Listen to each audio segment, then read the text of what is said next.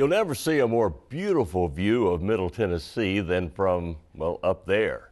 No, not in a noisy helicopter or traditional airplane, but rather in a motorless glider. For more than 3 decades, members of the Eagleville Soaring Club have attracted a lot of aviators who enjoy a, well, natural high. What's more, as we discovered, they often take along passengers. It's a clear Saturday morning at the Eagleville Soaring Club, and a dozen or so members have showed up to get their weekly natural high. After a quick check of controls in the cockpit, they take turns taxiing down the runway for takeoff. A rope is attached to the underside of the glider, and a tow plane carries them thousands of feet into the air. Then they're loose and on their own. It's an airborne adventure all powered by Mother Nature. We use the sun's energy that hits the earth and then it expands the air. So we fly into those thermals and use that thermal power. If you've ever noticed a buzzard that's up maybe midday or after, that's what they're doing. We're just doing the same thing that they're doing. That's Werner Ruger coming in for a landing. He's one of the club's most avid gliders. I learned to fly in Switzerland and came over here and found Eagleville, and if you land out, they come and pick you up, and it's just like a real good family. Have you ever landed in someone else's field? Oh yeah. Yeah, I'm well known for that. The origins of gliding go back to the early 1800s and an inventor named George Cayley. Gliding, or soaring as a sport, goes back to the 1920s.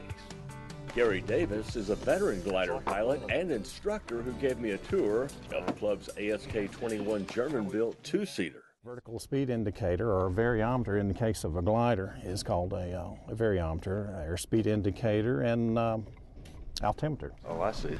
Pop it out, pull it all the way out. Look out there on the wing there. Oh, yeah. And there it is. See it? Just like 2 big billboards up there that really kill the heck out of the lift. I would say it's simple, but it's probably not. Well, what you say, let's go down there and try it out. I'm still locked. Are you locked up front? Yes, sir. Checklist is complete. We're probably getting ready to get hooked up. The tow plane's back. Our checklist is complete. If you get really hot in there, you can open this up right here. This is the air conditioner. That's your air conditioner. All right, I think we're going to roll here in a second or two. And you're in the air.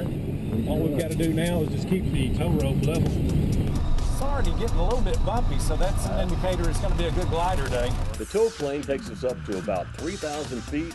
Then it's time to let go. Here we go. Okay, there we go. It did good. Check out Ron there.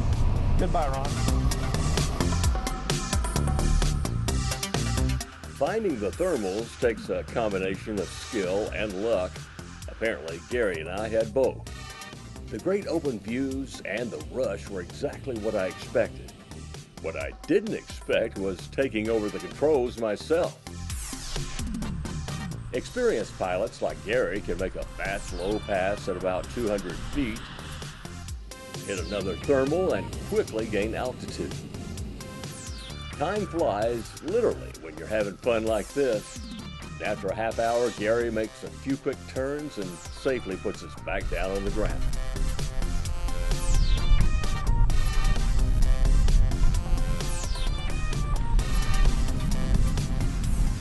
Pop your canopy, Joe, and you're good to go. What a ride. What a ride. What'd you think about that, Joe? It's nothing like anything else. Flying. Don't need a motor. That was great, man. Thanks. All right. I'm glad you had a good time. That was awesome. The Eagleville Soaring Club supports itself by selling rides to the public. And that ride can often lead to a gliding addiction. That's usually the way it goes. You give them one ride, and then the next thing you know, they're wanting to route the wings and get their private pilot license. And then they can give their friends and family rides. Here's Eddie Koutros landing after a solo flight that earned him his license. It was great. It was fantastic. Unbelievable experience. I bet you're ready to go up again, are you? I am. Let's hook her up and go. Well, congratulations. Well, thank you so much. I appreciate it. I guess something you never get tired of, huh? No, that's I've started flying in 1980, and it's just as much fun as when I started. You guys ready? On the count of 3, 1, 2. While motorized flight, with all of its technology, has evolved amazingly over the years, it somehow lacks the natural thrill that, well, only a hawk could relate to.